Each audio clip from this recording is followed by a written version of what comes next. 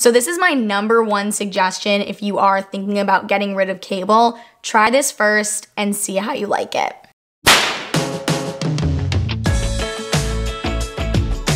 Hi everyone, welcome back to my channel. So today we're talking about cutting the cable cord and if it actually saves you any money. There are so many streaming services out there right now that it's hard to keep track of, and if you're subscribing and paying for them every single month, is it any cheaper than just having cable? Today I want to talk about pricing, various options that are out there, and try to figure out what the best and most affordable option is. I will leave a list in the description box of what I'll be talking about today, along with their timestamps since there is a lot to cover, so let's get started. First up, I want to talk about the price of traditional cable. So this is RCN, Xfinity, AT&T, and I actually want to tally up my family's cable bill every month to start off this little experiment. So we currently have RCN. We had Xfinity in the past, but we switched when RCN was having, you know, an introductory deal that would make our monthly bill lower.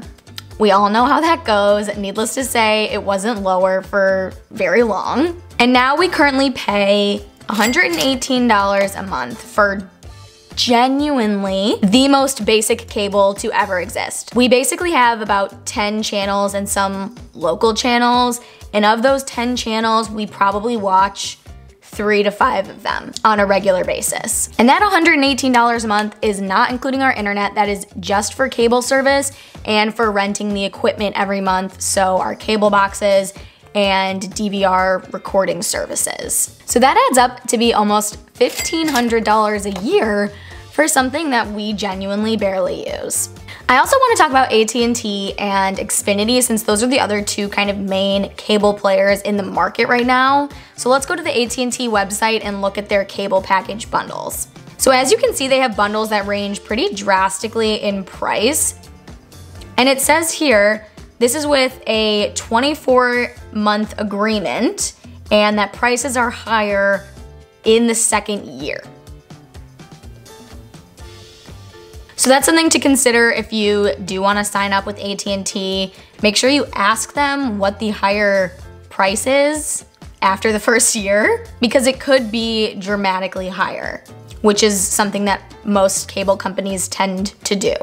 Now, we've never had AT&T for cable. We've only had Xfinity and RCN. So I actually talked to one of my friends who has had all three, and he made me a chart comparing the three companies and their pricing, ease of use, and customer service. So let's look at that chart next. So AT&T gets a rating of 4 out of 5 for price and 4 out of 5 for customer service, which are two very good ratings. My friend said that when he had to contact AT&T, he was able to talk to a person, which I know is a huge struggle when you have to call your cable company. You're always getting a robot. And he also gave it a 5 out of 5 for ease of use. Comcast, on the other hand, 1 out of 5 for price, 1 out of 5 for customer service. We've all heard Comcast customer service horror stories, and it definitely is one of the most expensive services that you can get. As you can see right here on the Xfinity website, it shows you exactly how much your bill goes up, so I guess that's a good thing in terms of transparency, but it's so drastically different from the introductory rate to their regular rate. Especially if you sign up today, you're paying $80 a month, but then eventually you'll be going up to $146 a month. So it's very different from year to year, which can be super frustrating. Now let's talk about streaming services. And this is where things start to get a little confusing and where dollar signs can start adding up very quickly. I personally was not happy with our very limited RCN package, so I ended up buying AT&T TV back when it was DirecTV Now. So this is completely different from the AT&T cable service. This is AT&T's streaming service. When I signed up, it was $45 a month and I got a free Apple TV for signing up. So that was basically the reason why I signed up. And you can stream on 3 devices, and for an extra $5 a month, I was able to get a subscription to HBO. So for $50 a month, I was quite happy with all that I was getting. These days, however, my bill is up to $75 a month, unfortunately, but it does include HBO Max, and the regular monthly price for HBO Max is $15 a month, which is one of the highest like single channel streaming prices that I've seen.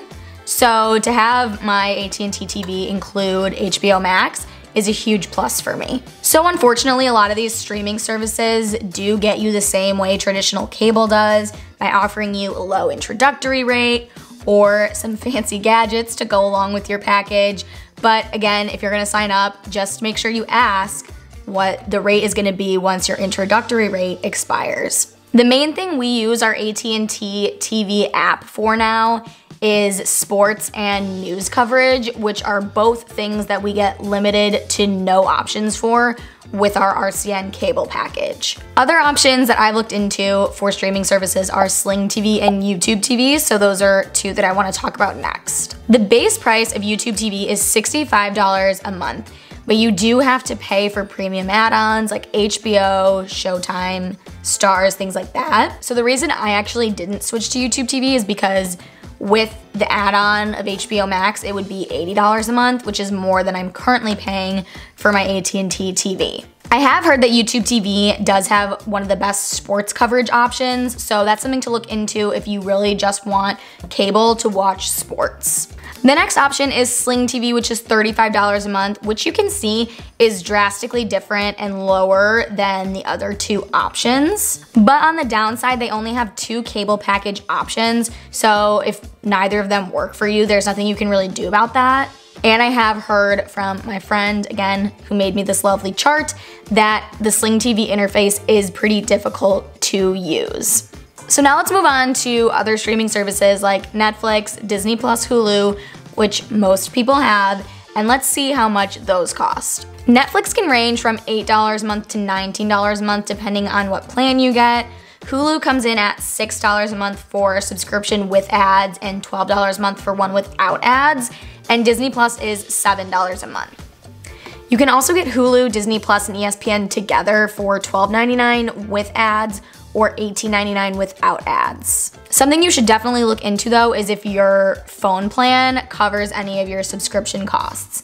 We have T-Mobile, and T-Mobile does pay for our Netflix subscription, and I know Verizon pays for, I think, Hulu or Disney Plus or maybe both. So look into that if you're looking to save some money on your streaming services. Also, like I mentioned before, HBO Max is $15 a month. And to access these apps, you either need a smart TV or kind of like an extension like an Apple TV, a Fire Stick, a Roku, a Chromecast, or something like that. So let's look at how much those cost. A Roku is currently $25 at Best Buy, and you'd need to buy one for each TV you have if you want to use a streaming service. Fire Sticks range from $29 to $49, and an Apple TV is anywhere from $140 to $200. I will say straight away, if you don't already have an Apple TV, I would not recommend getting one. If I didn't get one for free, I would have never gotten one. My Fire Stick does the same thing my Apple TV does, but for a fraction of the cost. It is nice that you can AirPlay to your Apple TV if you have Apple devices, but honestly, I don't think that's worth the money, and